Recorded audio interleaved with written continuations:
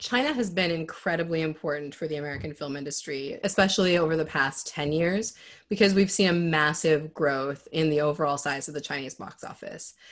The Chinese box office is larger than the next three box offices combined, and it's rapidly coming to be this roughly the size of the American box office. We'll see this year with COVID if actually China overtakes the US box office because US theaters have been closed for so long. But what this means is that these big budget blockbusters that are the centerpiece of a lot of American studio production require access to the Chinese market in order to recuperate their budgets.